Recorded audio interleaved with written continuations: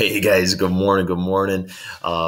We're just sitting around the island here, finishing up with breakfast here on this Thursday, week 3 of our little quarantine experience. And we came across this fun little proof that as you kind of go step by step, at the end of the day, it tries to convince you that 2 is equal to 1. And you're thinking, what in the world is going on? So first of all, I guess I just want to walk through step by step and try to make sure we understand what was taking place in each step and why it seems to be legit, why everything seems to be on the level. And then we'll talk about what the so-called illegal move was and where this fell apart.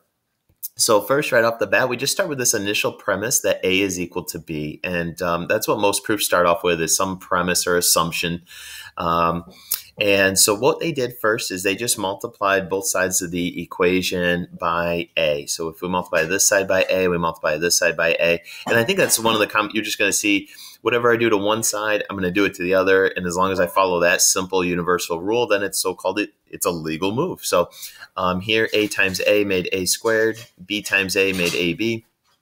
And then what we did is we subtracted a B squared from both sides. Again, legal. So I had A squared minus B squared here, AB minus B squared on this side. And then the next move is right in our wheelhouse. We factored both sides. So on the left-hand side here, we had a difference of 2 perfect squares. On the right-hand side, we took out a GCF of B. And then we said, you know what? Both sides could be divided by the quantity A minus B. Okay? And that's going to help us simplify this expression. So you get these bears to cancel on the left and these bears cancel on the right. From there, we made the next move was a really interesting move that took me a second to see. But basically, remember how we said at the beginning that A is equal to B?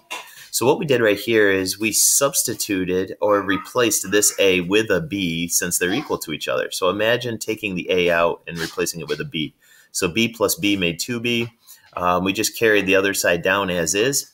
And then from there, we divided both sides by B. And once the B's canceled, we were left with this crazy idea that 2 is equal to 1.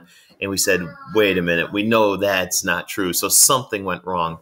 And the so-called mistake here is going to be sitting right here in the pink color. So what happens is, do you remember how we said A was equal to B, right? Well, imagine, you remember how we replaced this A with a B and we added them to make B plus B was 2B? Well, do the same thing here. Replace this A with a B. Now B minus B makes what? 0. And there's the problem. We are not allowed to divide by 0. So this right here was the illegal move that made this illegitimate proof. So hopefully you enjoyed that little challenge, crazy little problem. And I'll catch you guys later. Did you see that spider? You didn't do